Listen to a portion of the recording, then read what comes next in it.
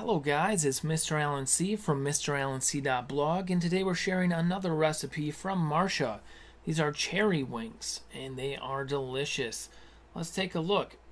The cherry wings recipe. First off, you can print this recipe very easily. We have a printable version available.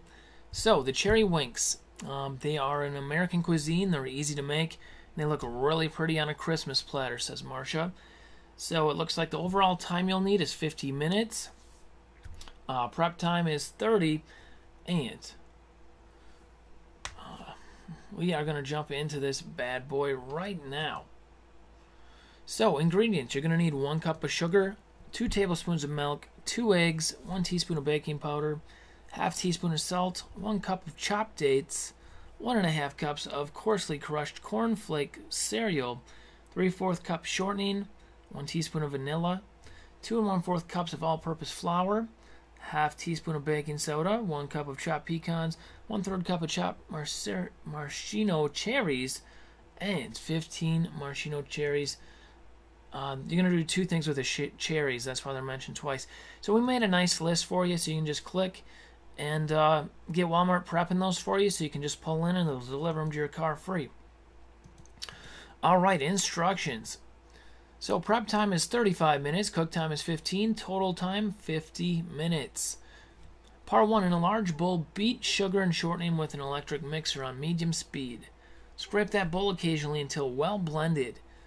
Beat in the milk and vanilla and eggs. Now go on to low speed and beat in the flour, baking powder, baking soda, salt, and scrape the bowl occasionally with one of those little rubber scrapers. And it's going to just form a dough for you.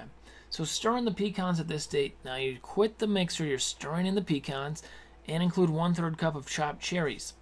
If necessary, cover with plastic wrap and refrigerate for 15 minutes for easier handling.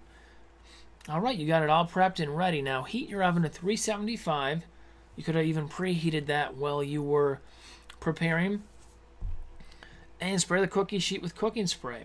Drop dough by rounded spoonfuls into cereal and coat them thoroughly.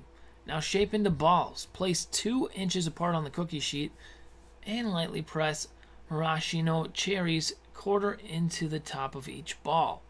This is going to give them the perfect form, guys. You're going to actually cook the cherries. Now bake for 10 to 15 minutes until golden brown.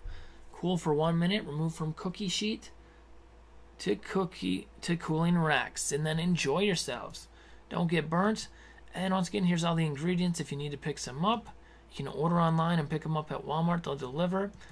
And yeah, we're all set to go. Big shout out to Marcia for making this possible, and we'll catch you on the next recipe, guys.